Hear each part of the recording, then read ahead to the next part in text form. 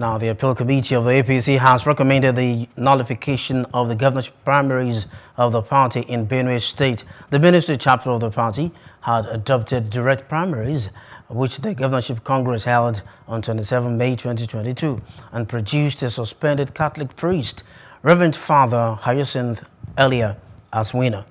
The appeal committee, in a report submitted to the national chairman of the party, Senator Abdullahi Adamu, today in Abuja, said the exercise should be nullified to avoid the agony of not fielding a candidate in the 2023 governorship election in Benue State.